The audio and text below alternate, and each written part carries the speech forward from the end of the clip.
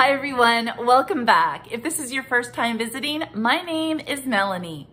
How many of you loved to get hand-me-down clothes when you were growing up? I know I did.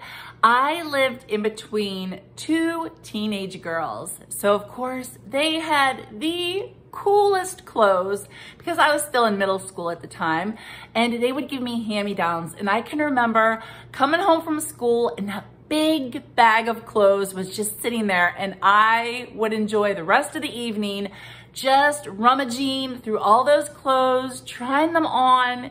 It was just fantastic. But not only do I love hand-me-down clothes, I also love hand-me-down decor.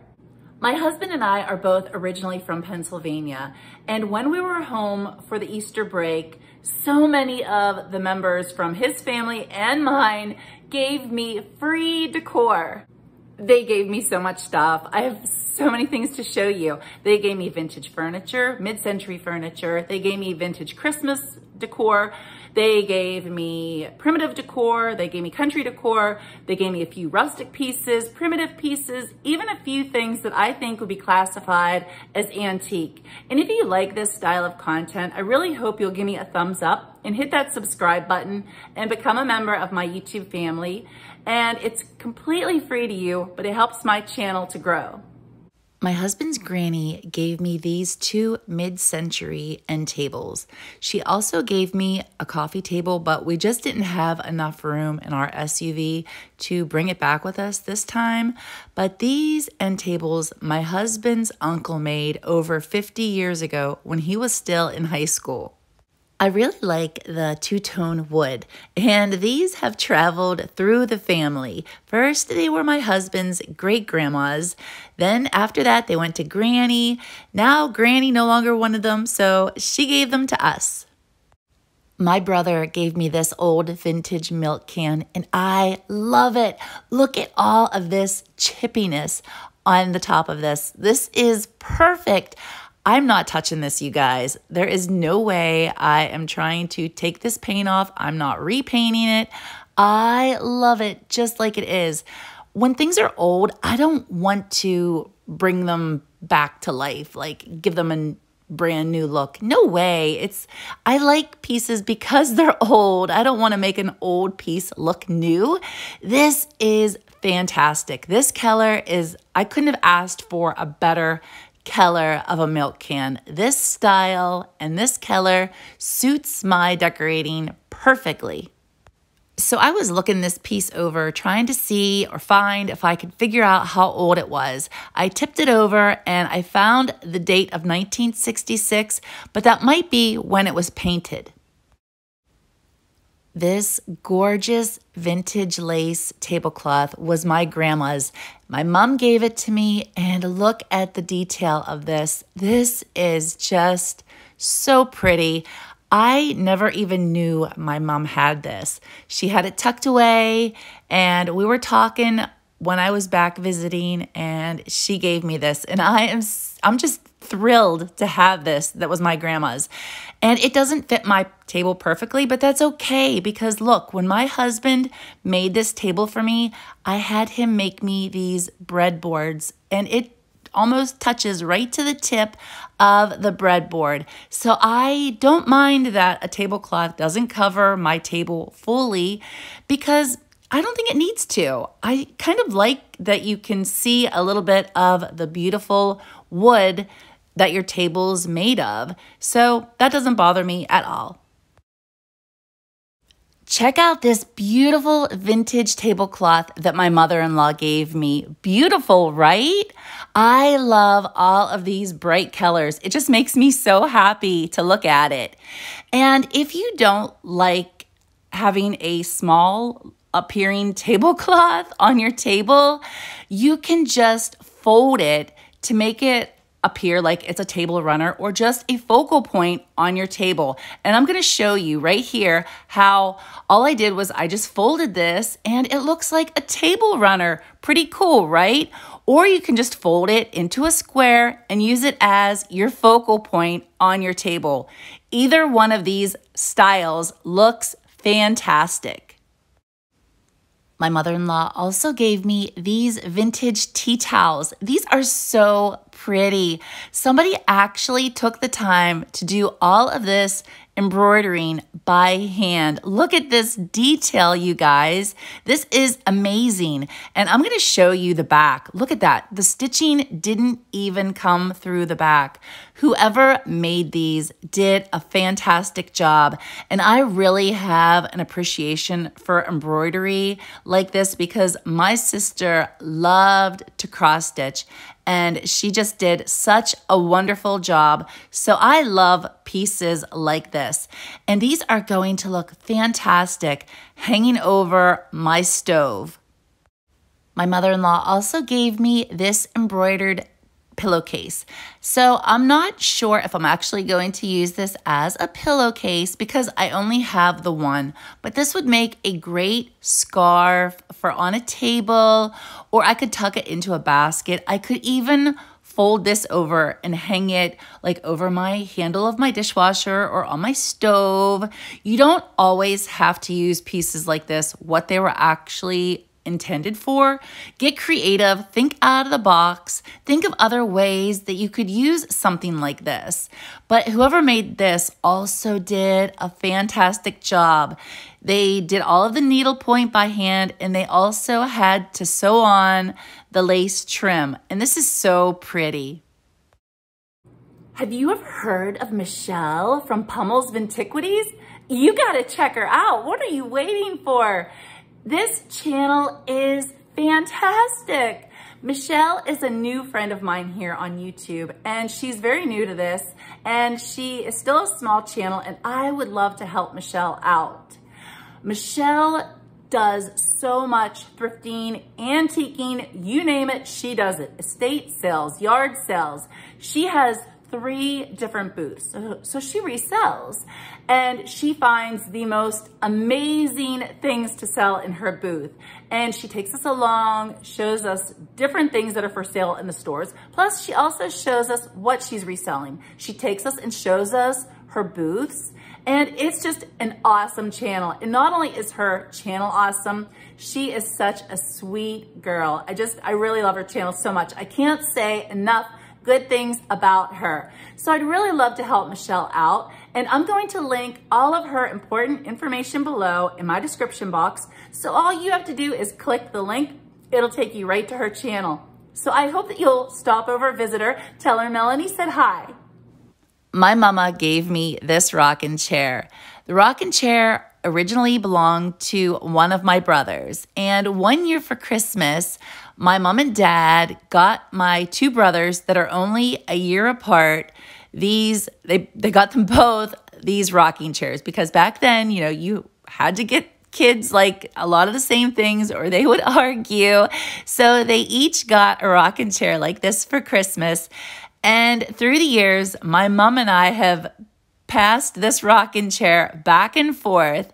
And my mom was no longer using this. So she knows that now I'm decorating in the primitive country style again. So she gave it back to me. And I am so happy to be able to decorate with this rocking chair again. I'm really loving vintage furniture, and my mother-in-law gave me this vintage chair. So about 2 years ago, my in-laws bought a new house, and with the house, there was this barn, and the previous owners had left a lot of stuff that they didn't want, and this was left at the house. And I have no idea exactly how old this is. I've been trying to do a little digging. I think it's probably from anywhere from the 1940s to the 1960s, maybe, not really sure, maybe the 70s. But this is a really well-made chair. And it's really neat because the back on this is only like a lower lumbar like size height. It's not a full back on the chair. So I'm not even sure exactly what you call this style of a chair. All I know is that I really like it and I'm not planning to use it, but I am definitely going to decorate with this. I'm going to build a really pretty vignette on this. I think that'll look great. I bet some of you out there love to crochet and knit. Am I right? Check these out, you guys. These are fantastic. My mother-in-law gave these to me, and they were actually made for my mother and father-in-law by her aunt. Her aunt lived to be well into her 90s, and she loved to crochet, and she made both of these. She actually made, I'm sure, a lot of Afghans over the years, but she did such a fantastic job on these color combinations. I love these. They look fantastic on my sofas. And honestly, these are like brand new.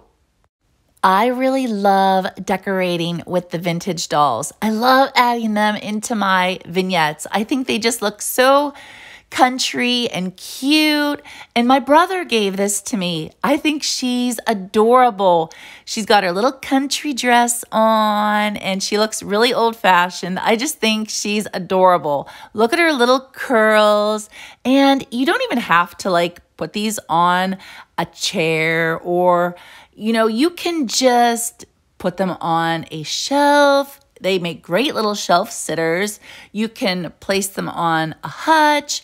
You can put little dolls like this almost anywhere. Even lay them on your bed. That looks super cute. How many of you are familiar with the Jewel Tea Man?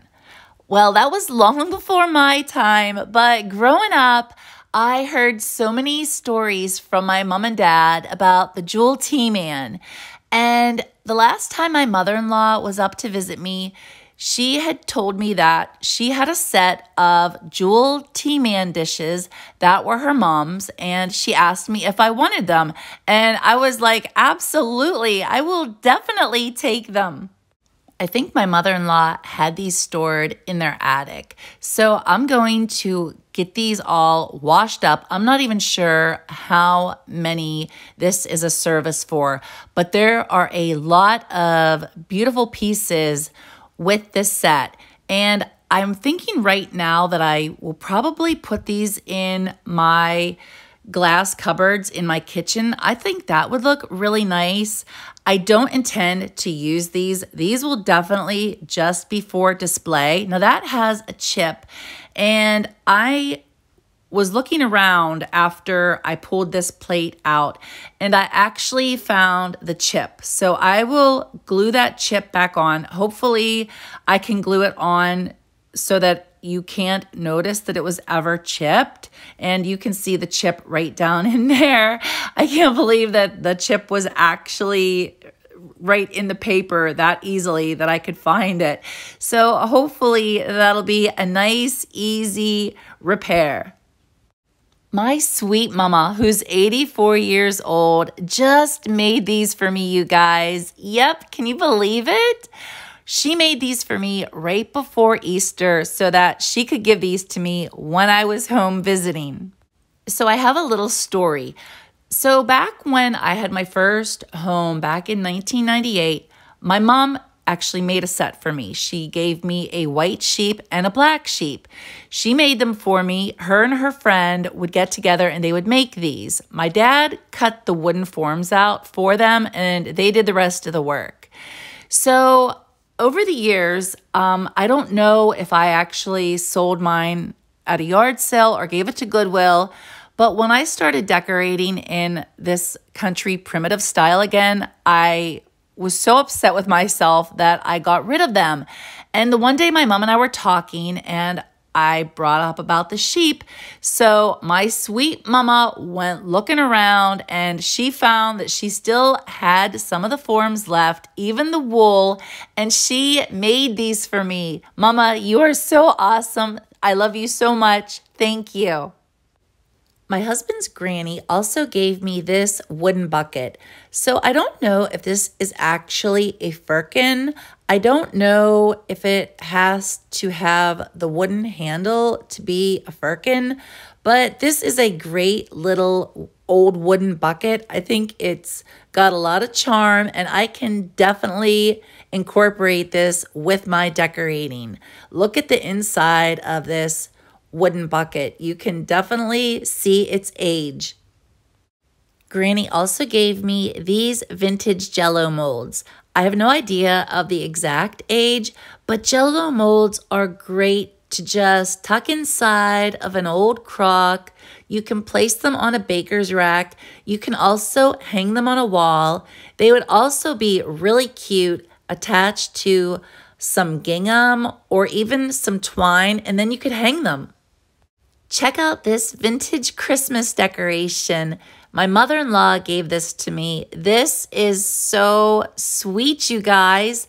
I have no idea exactly how old it is. I tried to look up and see exactly what kind of information I could find, and I couldn't find a whole lot.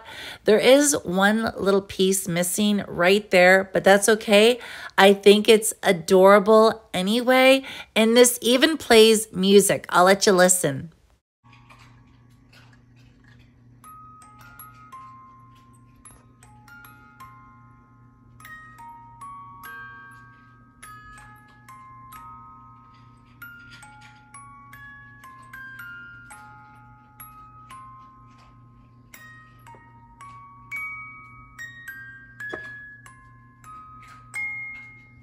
If you were wondering what the background noise was when I was playing that decoration, it was my dog eating her food. This sweet rooster pool toy my brother gave me. I love this. I think this is a great primitive country piece. And look, it actually does roll. I was given 2 vintage graters on this trip. This one my niece gave me. She actually picked it up at a yard sale for 10 cents. I think this one is a lot older than the one on the right that my mom gave me. The one that my niece got me was a Bromco, and the one that my mom gave me is a Bright Pride. I don't plan to use either of these for preparing food. These will both be incorporated in with my decorating. I think they would look really sweet just to add a little bit of gingham or even attach a vintage cookie cutter. I could tie a little vintage cookie cutter on with a little piece of gingham or twine. I think that would also look really cute. I really like this old mop bucket. My father-in-law gave this to me. This is definitely old. I have no idea exactly how old though for sure. I'm thinking it's probably from around the 1950s, 1960s. This is going to look fantastic out in my mudroom / laundry room. But do you see how the inside is made with those rollers? I'm thinking that this would make a really good umbrella stand. I'm thinking outside the box, you guys, and I think that would really work good. Using it for umbrellas is a great way I can repurpose this vintage bucket. My mother-in-law gave these to me, and I have a little story to go with these. So my mom actually many years ago gave me a set of these. They were my grandma's. And at some point over the years, I just didn't have interest in them anymore. So I sold them, you guys. I sold them at a yard sale. And I have regretted that so badly. And I had asked my mom so many times over the years, I'm like, are you sure I didn't give them back to you? And she's like, no, we sold them at a yard sale. So my mother-in-law would actually come to me and my mom's yard sales, to support us. And when my mother-in-law showed me these and asked me if I wanted them, I was over the moon excited, you guys. And I asked my mother-in-law if by chance she purchased these at our yard sale. She wasn't 100% sure. She didn't think that she did, but she wasn't 100% sure. So you guys, I am hoping so badly that she actually did, and these were my grandma's. Let's take a peek inside this bag and see what other goodies my mother-in-law gave me. She also gave me these 2 vintage cookbooks. They're both from the 1950s, but one is a couple years older than the other one. I tell ya, my mother-in-law gives me almost as much stuff as my mama does. I love looking at vintage books, but I also love decorating with them. They're great to add to a bookshelf, a hutch, a vignette, and they make beautiful risers. I tell you, it felt like Christmas when I was home with all the stuff everyone gave me. I was so excited when my mother-in-law gave me this. It's an old iodine tincture container. This definitely has to be old. I'm thinking probably the early 1900s. I want to start collecting more vintage pieces like this because adding pieces like this into your vignettes or just into a little dish or a bowl, it looks so primitive. I love it. How many of you still like vintage vinyl records? These are super old, and I tried looking for a date. There was no date on the sleeve or on the record itself. But my mother-in-law told me that this was actually a piece that was left at the house, and the lady that these were gifted to is well over 50 years old now. So, and if these were given to her as a child, these are definitely old. And when I was home, we actually tried these out to see if they still worked, and they do. They are warped from their age, but I was shocked that they still worked. But I don't plan to use these anyway. I just plan to decorate with them. I think these would look really cute just tucked in with some of my other vintage decor pieces. I could tuck them on a shelf. I could tuck them into a basket. There are so many ways that I can decorate with these. Tucked inside here are two vintage Christmas salt and pepper shakers that my mother-in-law gave me. We have the Mr. and Mrs. Claus. I'm not sure of the age of these. I know the other set is dated. I have a feeling that this pair is also pretty similar in age, probably from the 1950s. These are in fantastic condition. The only thing they're missing is their little plugs at the bottom. But look at the detail of these. They are such a great vintage Christmas piece. This is the other set, and these are in fantastic condition. These angels are so beautiful, and they are very well detailed. These ones are marked on the bottom, 1959, and they are occupied Japan. This one is missing its cork in the bottom, but the other one does still have its original cork. These are a really great vintage Christmas decoration. I am so happy to have these, and I don't plan to use these. I will definitely only be decorating with these. How many of you love and collect vintage Pyrex? My mother-in-law gave me this, and it's still in really good condition. The detailing is not faded at all, so there's very little wear from all of the years. And I actually have two other vintage Pyrex bowls that I found at Goodwill a couple years ago for only a few dollars each. So right now I'm thinking I'll probably either nest this one inside of those ones, or I'll place it on another shelf. But I definitely want to display this with my other vintage Pyrex bowls. Do any of you know exactly what this was used for? I don't know if it was for gravy or maybe warming chocolate. It is silver, and the marking on the bottom, I know it's hard to read, but it does say Italy. I definitely am not going to clean this silver. I love it when silver gets that tarnished patina. I just think it's so beautiful, and I think it definitely makes it look more old. This is a great piece. I'll definitely be incorporating it with my decorating. I don't plan to use it, but if you know exactly what this is, please let me know. I forgot to mention that my mother-in-law gave that to me, and she also gave me these two vintage measuring cups. There are markings on the bottom, but it's really hard for me to read, even with my glasses.